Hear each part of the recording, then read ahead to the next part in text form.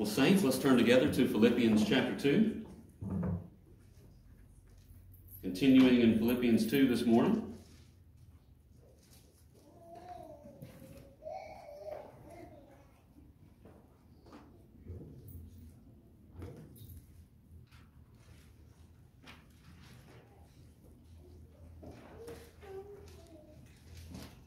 And along with last Lord's Day, we're continuing to focus on Philippians 2, verses 12 to 13 this morning. Philippians chapter 2, verses 12 to 13.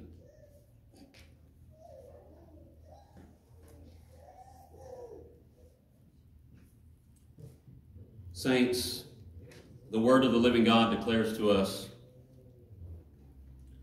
"Therefore, my beloved, as you have always obeyed, so now, not only as in my presence, but much more in my absence, work out your own salvation with fear and trembling.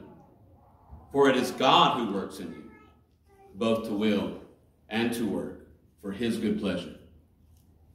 May our God, who does so, bless the reading of his word this morning.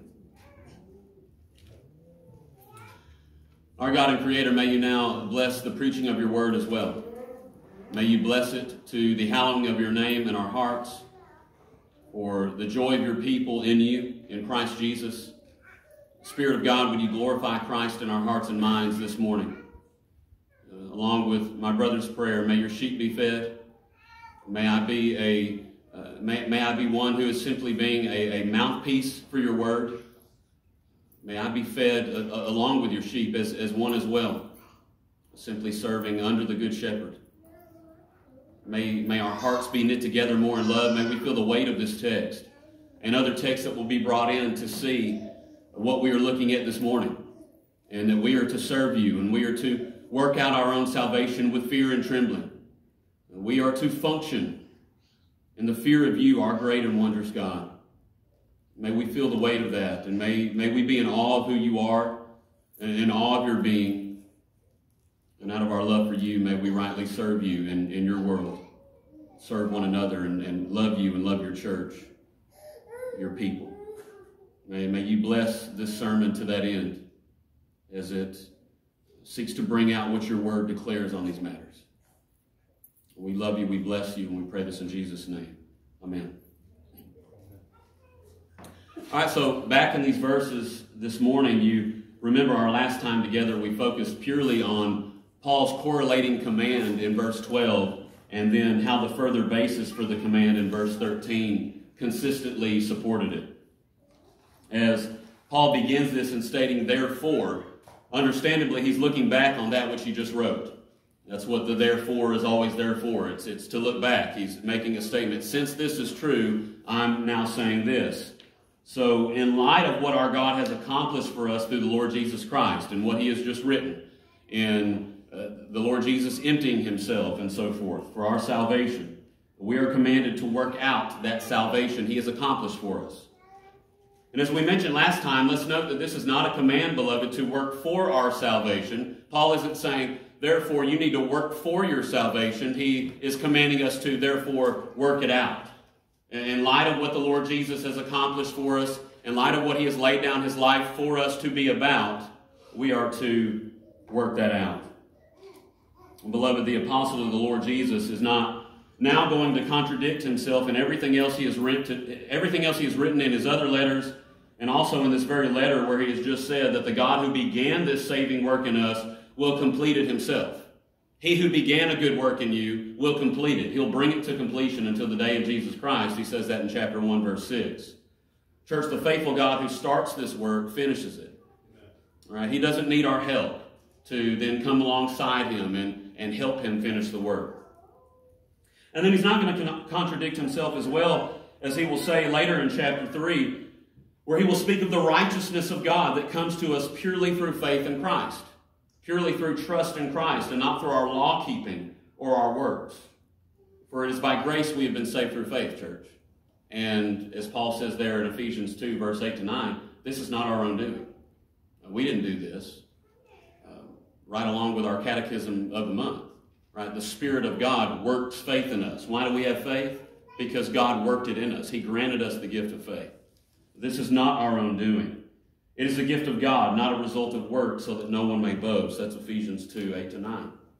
So, again, Paul is not saying that we are to work for our salvation, but in light of what our Lord has sufficiently attained for us in his emptying of himself on our behalf, we are commanded here to work that out.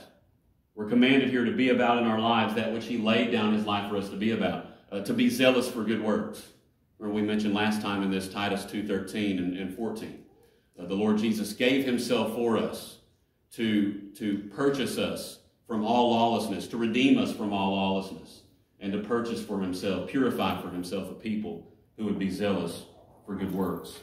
We are to work that out. We are to live properly in obedience to his commands under his lordship.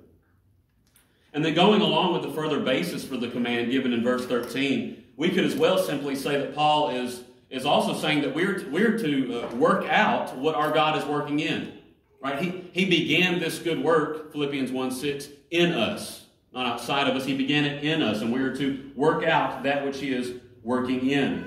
Our God begins this converting work in our hearts and minds. He gives us renewed minds in Christ Jesus. Remember chapter 2, verse 5. Have this mind amongst yourselves, which is yours in Christ.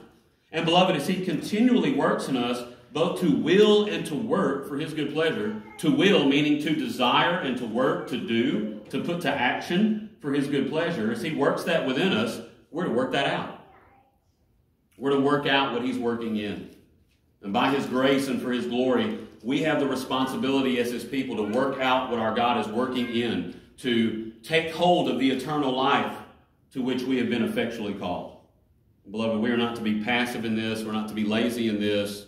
In this respect, we're not to just let go and let God and just pray, well, one day maybe he'll change me more. No, we are to work out what he is working in. We're to be about the work of working out our salvation, following his commands, as our gracious God equips us with everything we need to do that.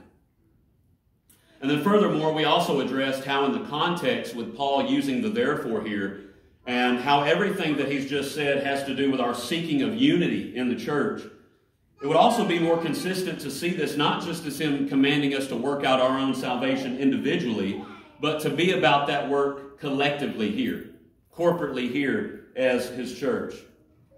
And beloved, each of us here are not to look after our own interest alone, right? We've seen that commanded over and over again through this section. We're not to look only after our own interests, but also to the interest of those around us, specifically here, right in this body, specifically here, right in this church. But we are to be about that which has been supremely modeled to us in the Godhead by the Lord Jesus emptying himself, right? Not grasping on to his rightful due as God, but emptying himself, taking the form of a servant, being born in the likeness of men, leaving the glories of heaven, unhindered communion of love with the Father and the Spirit, taking the form of a servant, being born in the likeness of men, to live a life of obedience to God the Father that culminated in dying the death of deaths on the cross for the salvation of his church. He laid his life down for us, Brookside, and in following him, in imaging him to one another, we are to lay down our lives for one another as well. He laid his life down for the church. We're to lay our lives down for the church. So in not looking only to our own interests, but to the interest of others, we are not to focus on just our own salvation and our own growth and our own walk with the Lord, our own growth in the truth, but we are to focus on the very same in the lives of those amongst us right here. We're to work out each other's salvation. We're to focus on each other's salvation, each other's growth, each other's walk and growth in the truth. Focused on each other's joy and progression in the faith, just as the Apostle Paul said back in chapter 1, that the focus of his life would be upon him living and not being put to death in Rome. Not just focused on me, myself, and I. You remember that goes right along with our Lord's Great Commission, in which towards those who become disciples of his, those who become learners and followers of his, we are to teach them how to obey all that he has commanded as he is with us in that until the end of the age. That's Matthew 28, verse 19 to 20. The great commission of our Lord. So this is what our Lord has commissioned us to. This is what we are to be about. Paul's just reiterating that here. to work out each other's salvation, to be each other focused in truth, to be focused on making disciples and loving one another and teaching one another how to obey what our Lord has commanded us.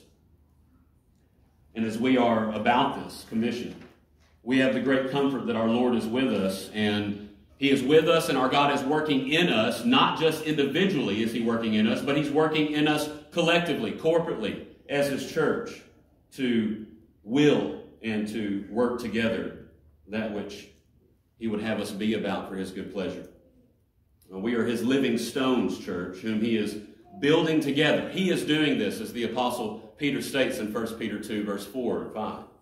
We are His living stones, whom He is building together as His house, that we would together offer spiritual sacrifices acceptable to Him through Jesus Christ.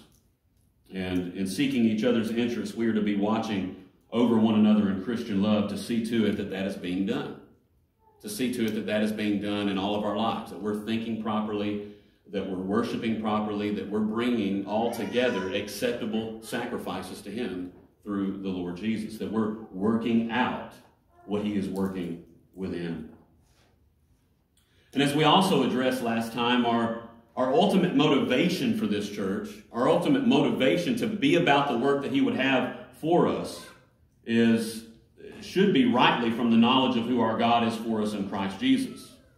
That is another reason that the therefore is therefore. As Paul commends the church to obey this command much more in his absence as they would in his presence. Just as we mentioned then, it's certainly easier to continually obey and be about a certain mission when we have someone pushing us and encouraging us to continue on and endure. It's a lot easier to obey and to be about something when you have someone always beside you urging you on, pushing you on.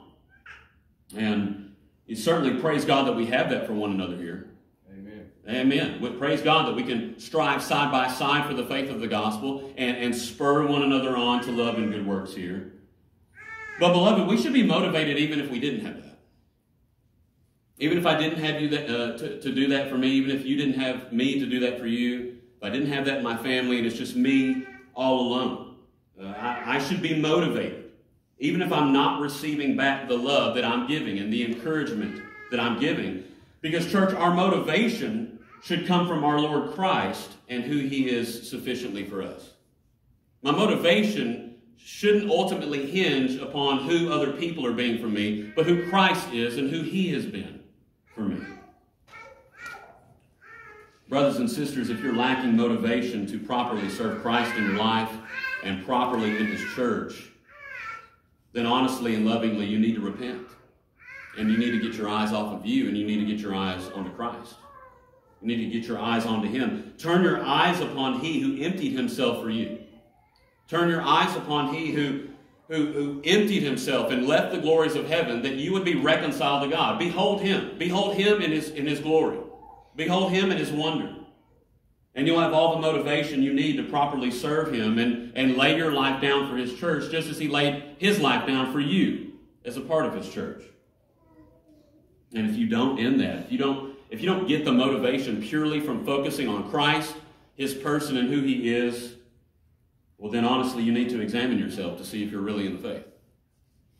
Because our motivation should be Him and Him alone. Beloved, we have enough motivation in Christ Jesus to serve Him properly for a lifetime of lifetimes.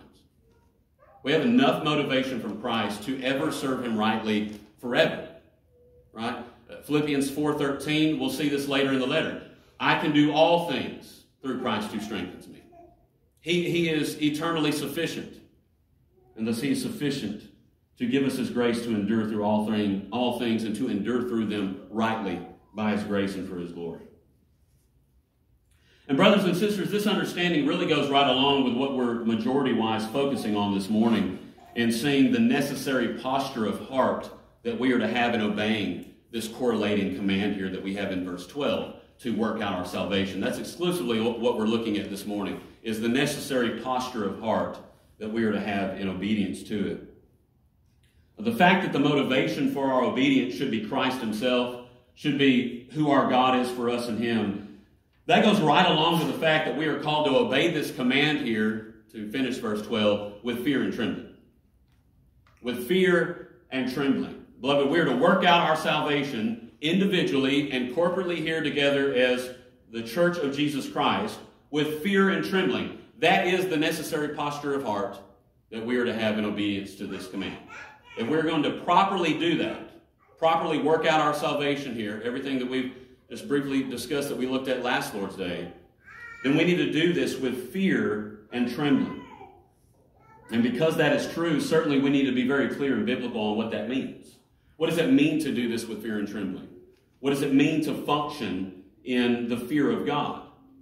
Because these two words in and of themselves, the word fear and trembling in our English translations, apart from them being in a certain context, they do mean, in the Greek, they do mean to be in fear. Like in actual fear and terror. To tremble and fear. That's what they mean in certain contexts. And so again, we need to be clear and biblical on what this means in the context of obeying our Lord as His people, as believers in fear and trembling. Because if we're not, we may perhaps read this and think that we are to obey our God with an anxious fear and just an utter terror upon us the whole time. Biblically, for the believer, I don't believe that that's what this means at all. What it means at all for the child of God. So we're going to answer what it means to fear God this morning, and we're going to see how this is necessary to obey this command. Really how it's necessary to obey any command. Really how it's necessary to just serve the Lord rightly and properly to His glory in Christ Jesus. And we'll also further see how understanding this brings a lot more meaning to the basis given in verse 13 as well. And so, to begin in just answering biblically what it means to fear the Lord, well, first off, from the perspective of the believer, right, the one who is commanded here to do this with fear and trembling, this does not mean that we are to obey with an anxious fear or a terror, or that we are to be constantly scared of our God in the sense that He is just eager to judge us in our sins. He's just ready to pound us to dust in our sins. I'm going to quote first the Apostle John, 1 John chapter 4, verse 16 to 18. 1 John 4, 16 to 18. The Apostle John says this. He says, we, speaking of Christians in the context, we have come to know and to believe the love that God has for us. God is love, and whoever abides in love abides in God, and God abides in him. By this is love perfected with us, so that we may have confidence for the day of judgment, because as He is, so also are we in this world. There is no fear in love, but perfect love casts out fear. For fear has to do with punishment, and whoever fears has not been perfected in love. If you fear in this sense, you've not been perfected in love. And church, this is the same word for fear that Paul uses here in Philippians. In the context, understandably, it's being used in two different ways. John here is talking about a fear in being scared and in being fear of God's judgment. And what he's saying is that if we are reconciled to God in Christ Jesus, if we are a true child of God, abiding in our God, abiding in His love in Christ, then there is no room in our thinking for fear of God and judgment. None whatsoever. Perfect love casts out fear. There's no room there. There's no fear in love. And so, as God's love is ever upon us, beloved, we need to understand and have it upon our minds that in that God's judgment is never upon us. God's judgment as a child of God, as a believer, entrusting ourselves to the Lord Jesus Christ, His judgment is never upon us. Just as the Apostle Paul states in Romans 8:1, there is now no condemnation. He doesn't say, well, there's a little bit left. There might be some. There is no condemnation for those who are in Christ Jesus. No judgment for the believer. And beloved, that is because Christ Jesus our Lord took all of our judgment in our place on the cross. All of the condemnation we deserve. He who knew no sin became sin for us on the cross. He took all the condemnation we deserve for His church on the cross. We are reconciled to God permanently because of the person and works of Christ Jesus, beloved. He has sufficiently secured our salvation to the uttermost. Brothers and sisters, in this, so secure is our position before our God that we should not fear judgment at all, that the Lord Jesus can say in his prayer in John 17:23 that the Father loves us just as he loves him. That the Father loves us, his people, reconciled to him in Christ, who has taken our judgment. The Father loves us just as he loves the Son, which is a perfect eternal love that never fades. It's a perfect eternal love that never wavers. Such is the Father's love for us as it is for the Son. So, for the believer, just looking at this from the perspective of being scared of God and just looking at him as judge, possibly, if you mess up, ready to pound you to dust in your sin, that fear should never be there for the believer. It should never be there. It should not be in our thinking. If it is, it's because we're not thinking of the person and works of God in Christ Jesus correctly. We're not allowing his word to transform our hearts and minds. But we can say, however, for the unbeliever, that fear should be there. For the unbeliever, for the one who is not a true believer in the Lord Jesus Christ, has not been converted, does not have true saving faith, that fear of judgment should be there. The fear of the Lord for the unbeliever should be a fear of judgment. Because just as there is no condemnation for those in Christ Jesus, there is condemnation for those who aren't. There is condemnation for those who are not in Christ Jesus. And the Lord Jesus teaches himself that if you are not believing upon him, then you are already condemned at this very moment. If you're not a believer upon the Lord Jesus right now, you're under his judgment right now. You're condemned right now. You're under his wrath right now. John 3:18, whoever believes in the Son is not condemned, but whoever does not believe is condemned already. You're not just waiting for condemnation. You're not just waiting for that day of judgment. That will come in fullness one day. But you are condemned already right now. You're under his judgment right now. You're condemned already because you have not believed in the name of the only Son of God. Very clearly, if you do not believe upon Christ and his word, you are currently under the condemnation of God right now at this very moment. The same thing is proclaimed in John 3:36. John 3:36, that those who do not believe and obey the Son shall not see life, but the wrath of God remains on them. Literally, the wrath of God abides on them, on those who do not believe and obey the Son. John 3:36. Beloved, Jesus Christ is the way, the truth, and the life. No one comes to the Father except through him.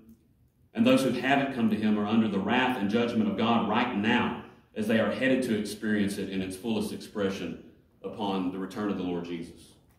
So unless one is truly repentant, unless one is truly turned, changed their mind, that's what that word repentance means. Unless they've truly changed their mind and they've stopped to trust in themselves and think they're good enough and they can be right with God and it doesn't matter how they live and so forth, and unless they have repented and truly trusted completely in the person, works, and word of Christ Jesus alone to follow him, then they should be afraid of the judgment to come. They should be in fear of God's judgment and him ready to pound them to dust in their sins. Because he will do so. Our Lord is a righteous judge. There is condemnation for them. They should be in fear and trembling, in that sense, and great terror. Because from that aspect of our Creator, church, as I've already alluded to, our God is not something to play with. Our God is the just judge of heaven and earth. He's not our, he's not that grandpa that just lets you get away with everything. That's not who he is. He's the old man, he's the man upstairs, so you hear all these terms concerning our God. That's not who he is. But as his word attests, and this is the same form of the word that Paul uses here, that we are to serve him in fear and trembling. Beloved, as the writer of Hebrews says in Hebrews 10:31, it is a fearful thing to fall in the hands of the living God. It's not in that sense in his judgment, it's not a joyful thing, it's not a comfortable thing. It is a fearful thing to fall in the hands of the living God. Psalm 7:11, our God is a righteous judge who cannot look upon wicked with favor. And as such, the psalmist tells us that he is angry with the wicked every day. And in Psalm 7 verse 12, he tells us, if a man will not repent, God will whet his sword as he has bent and readied his bow for judgment. He must punish the wicked, church. Our God is love. And because he is love, he hates that which is against love. He hates that which is against truth. He has wrath for rebellion. for sin. He is a righteous judge, and he must punish the wicked. He must punish sinners. He is ready to judge. So if that judgment, if that wrath and pure righteous anger that we deserve because of our personal sin and rebellion against our God, if it is to be taken away from us, then it must be taken away by another.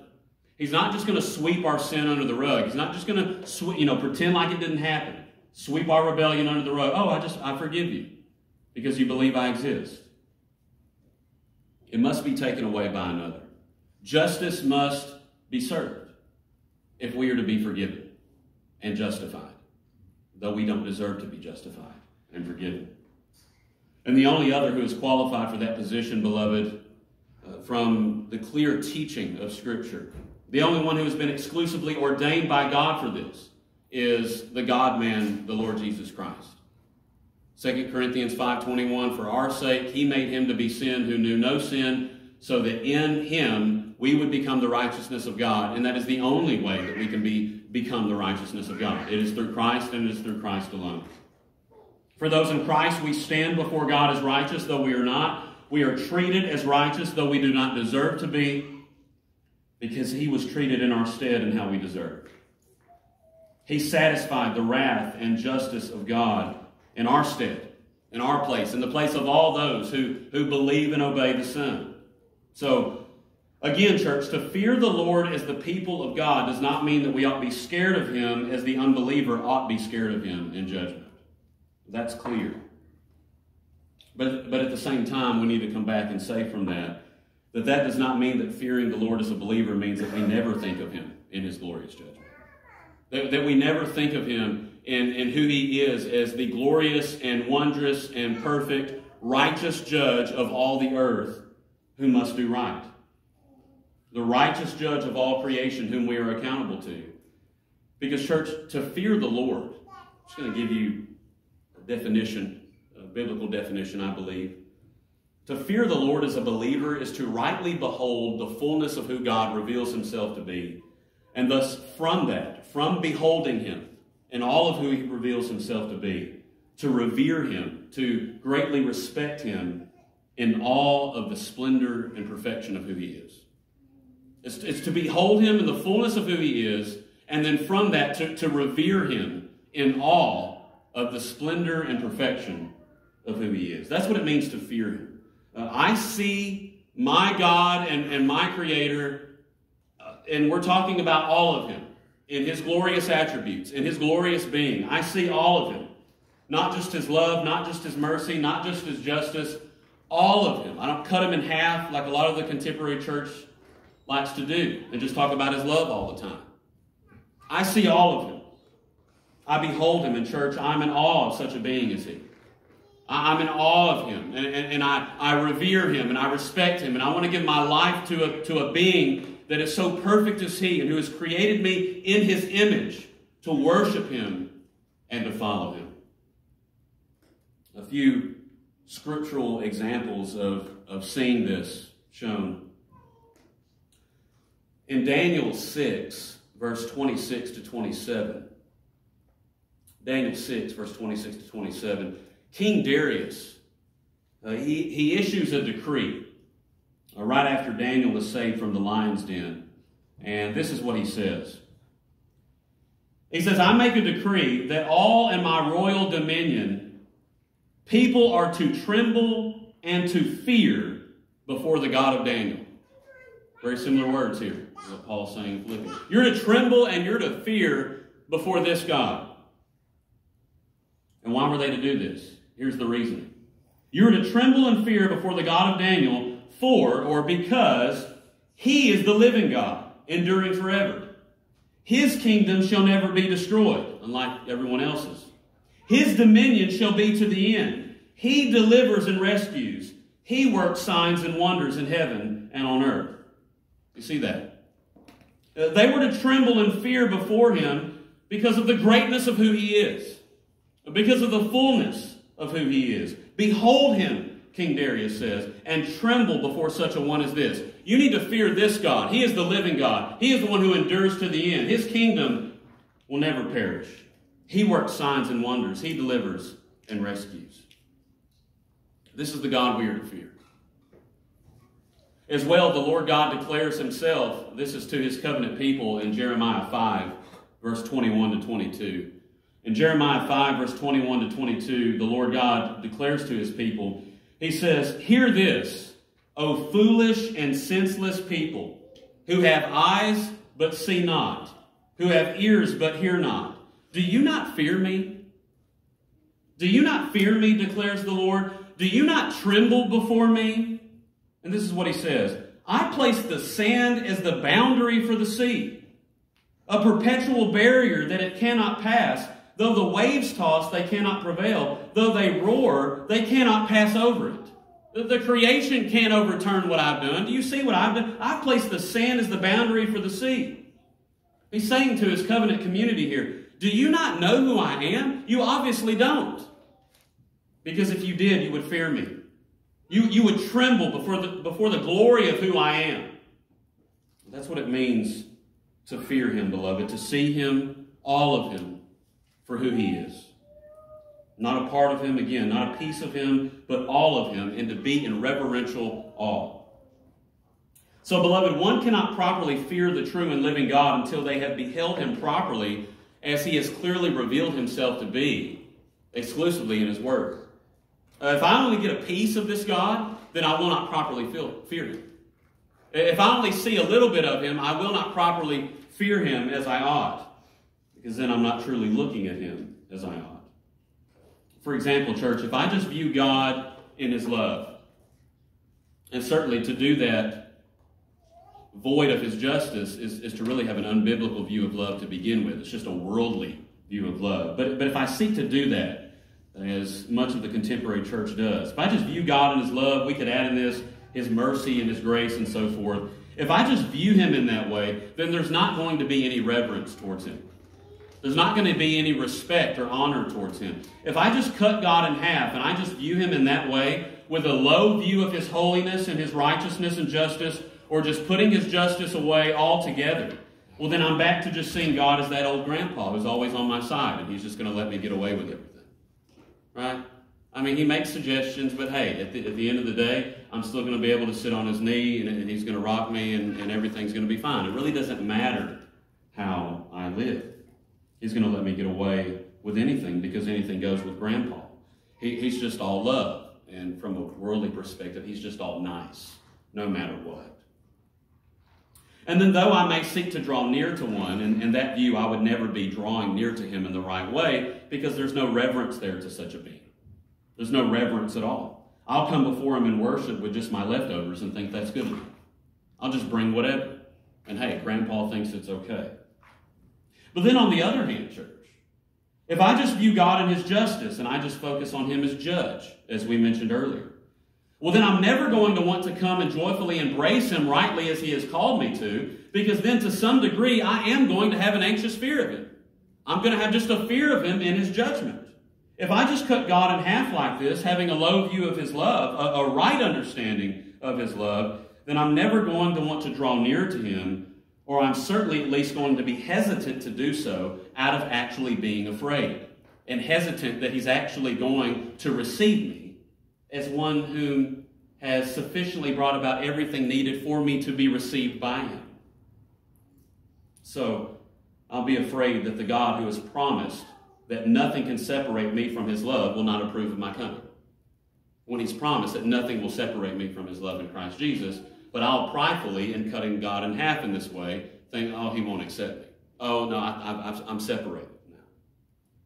I'll be afraid that the God who has promised to be faithful and just to cleanse his children upon their coming to him in confession of their sin will not accept me, though he has promised that in confession of our sin he is faithful and just to cleanse us of all unrighteousness. Thus, beloved, viewing God like that has me actually saying no to the God who commands his people, come to me. Come to me. And I'm saying no, because I have an unbiblical view of God. I'm not fearing him as I ought. So, brothers and sisters, that's also one of the many reasons why we must preach and teach the full counsel of God. We must preach and teach through God's word. We don't just jump around, but we start a book and we go all through it, because we want to preach all of his word. Because if we are to properly fear our God as his followers, then we must view our God for all of who he is, for all of who he declares himself to be from his word. We must. Having a proper fear of the Lord is the only way we can rightly glorify him in our lives and be who we ought to be as his people. And it's the only way that we'll continue to grow and progress and join in the faith instead of falling back or being stagnant in the faith and no growth at all. And this is exactly why the Lord our God reveals in the Proverbs, for example, that in the fear, that in the fear of the Lord one has strong confidence. That's Proverbs 14, verse 26. In the fear of the Lord one has strong confidence. And in the very next verse, in verse 27, we read that the fear of the Lord is a fountain of life. In the fear of the Lord, you have strong confidence. And then in the fear of the Lord, we're a fountain of life. It's a fountain, beloved. True life continually flows out of the one who possesses a proper fear of the Lord. Strong confidence abides in this one. Confidence in God, confidence in his plan, in his ways, and that confidence grows as the fountain of life continues to flow. Furthermore, this is why our brother Paul elsewhere, in commanding us to cleanse ourselves from every defilement of body and spirit, right, to put to death sin in our lives, he tells us in 2 Corinthians chapter 7, verse 1, that holiness will be brought to completion in the fear of God. How is holiness going to be brought to completion? In the fear of God. It is the only way, beloved, functioning in this manner, with this posture of heart before our God, it's the only way that we will ever truly be sanctified and conformed into the image of Christ. It's the only way we will ever be who we ought to be as the people of God. Because if I don't fear him properly, church, then I don't view him properly. And if I don't view him properly, then I'm not going to love him properly and further obey him as I ought, and thus I'm certainly not going to love his church as I ought either. This all stems from a proper fear of the Lord, seeing him rightly from his word. And so, in seeing this, it should be fairly simple then to see how this is the necessary posture of heart to obey what we're commanded here in Philippians 2:12. Because if I'm not obeying this command with a proper God-honoring fear and trembling of who he is, well, then I'm not going to be seeking to joyfully lay down my life for others and seek to be a means to work out their salvation instead of just selfishly trying to work out my own. If I don't fear God, I'm not going to be properly seeking to do that. If I'm not in awe, beloved, of the one true living God, who God reveals himself to be in his word as the God of gods and the Lord of lords, the great, the mighty, the awesome God whose glorious name is exalted above all blessing and praise. That even our own blessing and praise cannot match how great he is. This God. He who is Lord alone, who made the heaven of heavens, with all their hosts, the earth and all that is on it, the seas and all that is in them, and who preserves and upholds them all while the whole earth is full of his glory. If I'm not in awe of he who needs nothing added to him or taken away, as he is perfect in his being from everlasting to everlasting, the fullness of love, the fullness of justice, the fullness of all joy and pleasure, with no sin whatsoever, who could rightfully crush us in our sin, yet out of his eternal love for his people, he in the Son makes himself of no reputation, is born of a servant, born in the likeness of men, and humbles himself to live the life of righteousness we never could, and die the death that we all deserve for our sin and rebellion against him, that he would rise from the grave as Lord with all authority in heaven and earth, to ever live to save all of his people who would repent and believe. Beloved, if I'm not in utter awe of this one, the only true and living God, well then, of course I will never able to be properly obeying this command. Of course I will never joyfully obey this command with the proper motivation that I need to have with fear and trembling, because then I'm too sinfully focused on myself instead of him. I'm focused on other things that I shouldn't be focused on, instead of just functioning in his truth, thinking the way he would have me think, out of a reverential fear and trembling and awe of this glorious Creator who has created me in his image and who has recreated me in Christ Jesus and enabled me to be who he would have me be.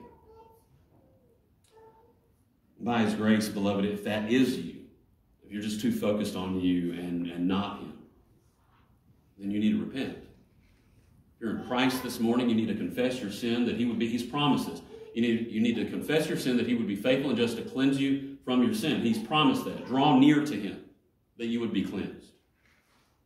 And saints, you even see how this makes the basis of the command mean much more to us than just simply stating the fact and the truth that God must sovereignly work in us that which we are to work out. Because again, we should be in awe at the mere truth that it is God. It is this God that is working in us. It is He, not some lesser one. He didn't appoint some lesser one to work in us. It's He, this God, who needs nothing. He who dwells in the high and holy place. There's nothing that we could offer to Him that would add to Him to actually benefit Him. He is working in us. This wondrous God has not only secured our utter salvation in Christ, but in that He is also working in us individually and corporately for His good pleasure. The true and living God is doing that. Just think about that. What a privilege that is.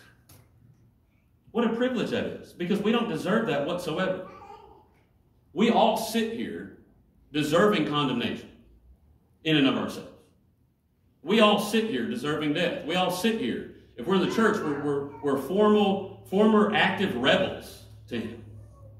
And yet He, needing nothing, glorious from everlasting to everlasting, works in us. Works in us. Yeah, praise God indeed. He works in us. In and of ourselves, nothings. He works in us. This wondrous God. What a privilege. And what motivation to properly obey this command. Church, right along with what I said before, rightly understood, this is enough motivation to serve Him in His church for a lifetime of lifetimes. This is enough motivation to serve Him for an eternity of eternities. That it is this God who works within us. We should be doing this with fear and trembling. It's exactly why we are to be doing this together with fear and trembling, church. Beholding our God together week in and week out from Lord's Day to Lord's Day. And this is why I said before that this biblical understanding of fearing our God goes right along with the motivation for our obedience, being who He is for us in Christ, because they're really basically the same thing. I'm seeing Him rightly. I'm beholding Him rightly. And in doing so, I'm serving rightly because of who He is. And church, to give you a great example from Scripture, to really see this command here obeyed with fear and trembling, I thought a good example from this is found in what the Apostle Paul says elsewhere to the church in Corinth. I'm going to read 2 Corinthians 7, verse 13 to 16 to you. I think it's just a great example of this being obeyed with fear and trembling, because he uses this same terminology here and how they received and treated their brother in the Lord, Titus, upon his coming. 2 Corinthians 7, verse 13 to 16, Paul says, speaking to the church in Corinth, he says, "We rejoiced still more at the joy of Titus, because his spirit has been refreshed by you all." Right? Their service to Titus refreshed him, and it filled the church with joy.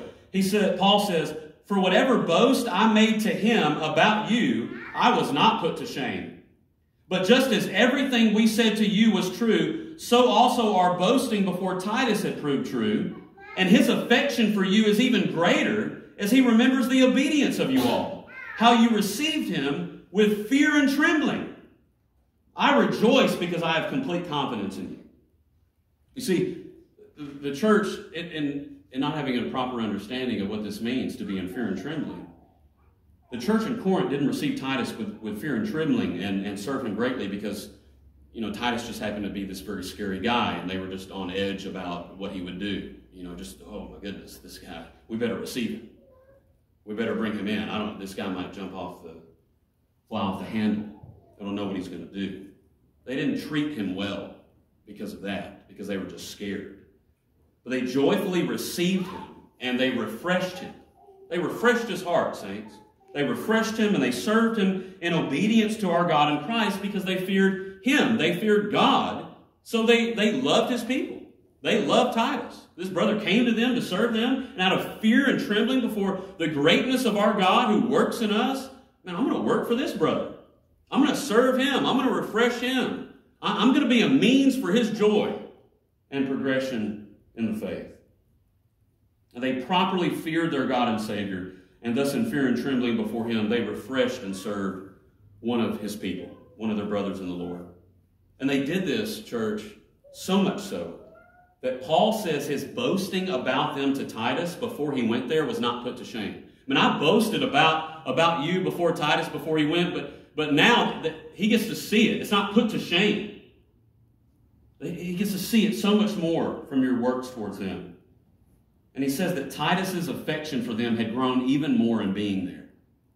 Not only did I hear about them, did I just hear about this love, but man, in being there, actually being served by these people, man, their service, their hospitality, they're seeking to work for my betterment, seeking my interest and not theirs alone. Man, just the others focused of this church just grew my affection for them. Brothers and sisters, family of God here at Brookside, such is to be the same for us here as well. Such is to be the same for us here as well. We're to be working out our salvation collectively here in unity, laying down our lives for one another in the truth, just as modeled by our Lord. And we are to do so with fear and trembling before him, in awe and reverence of the greatness of who he is, knowing that he and his majesty is working in us, both to will and to work for his good pleasure, to the praise of his glorious grace. The church in Corinth is not some church to the side, some super church. Read 1 Corinthians. Read going into 2 Corinthians up to 7, and where he says this. They were a church that had problems. They were a church that was filled with sinful people being conformed to the image of Christ, just as we are today. But Paul could say this about their love. Paul could say this about their refreshing one another. We're to be that by the grace of God who works in us. Right? He gives us this mind in Christ Jesus to do this. And thus, as he does, and as he knits our hearts together in love, beloved, our affection for one another as we serve one another ought to be growing as well, just as Titus's did for the brothers in Corinth. And church, in closing, as this all comes from a proper fear of God, that means, obviously, that we are to be about continually beholding him. That is a responsibility that we have individually as believers. Not just beholding him on the Lord's Day, not just beholding him on a Wednesday evening, but continually beholding him in our life. We behold him as he has clearly revealed himself to us in his word, and we store that truth up in our hearts. We meditate on it. We chew on it in our minds, and we grab hold of his effectual promises in prayer. As we abide in his word, whatever we ask in his name, meaning whatever we ask in accordance with his word, this he will do. We do this individually. We do this corporately together with the saints. But understandably, as there is in many cases going to be more time that we have away from one another than we are together or with the body. Beloved, in our everyday life, we must be actively about beholding our God that we may continually fear him properly. Actively beholding him. Brothers and sisters, if we're not daily in his word, if we're not daily thinking upon him, meditating upon him, daily in prayer, and I would remind you, just as we covenant together to be about as his church, under the authority of his scripture. If we're not doing that, then there is no way possible that we are fearing him as we ought as his people. We're fearing other things. We're constantly thinking about other things, and not our God, and not who he would have us be and how he would have us think in his world. We're not going to fear him properly if we're not spending time in his presence. And the only way to turn that around and cultivate that proper God-glorifying fear, if we're not, is again, as we already said this morning, to repent, to confess, and in repentance, start doing that. Start beholding him. Start working out our salvation with fear and trembling.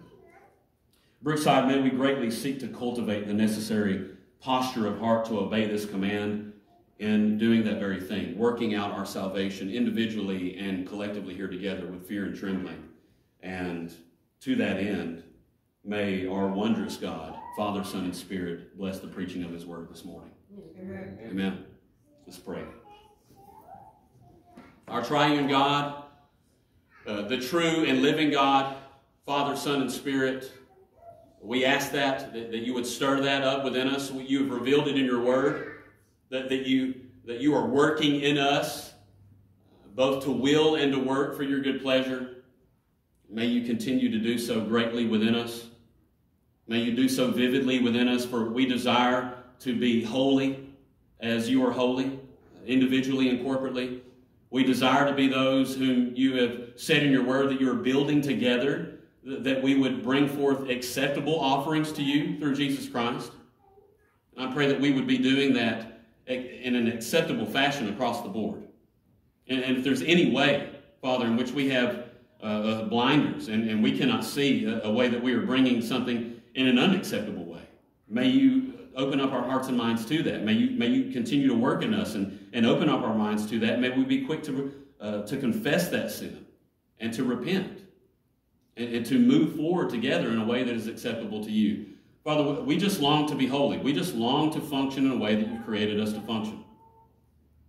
We long to glorify you. We long to worship you in spirit and in truth. We long to have the joy that you would have for us as your people. And that's properly going to be in fearing you and in serving you correctly. May you continue to work that out in us. Thank you for the reform that you've given in this church. Thank you for the areas of our worship and practice in which we have reformed. May you continue to do that greatly. For your glory and for the joy of your people, may you bless the rest of our keeping of your day. May you bless our fellowship. May you bless this worship to the praise of your name and for the joy and sanctification of your people. And that we would fear you as we ought. That we may work out our salvation with fear and trembling. And we pray this in the name of our great God and Savior, the Lord Jesus Christ. Amen.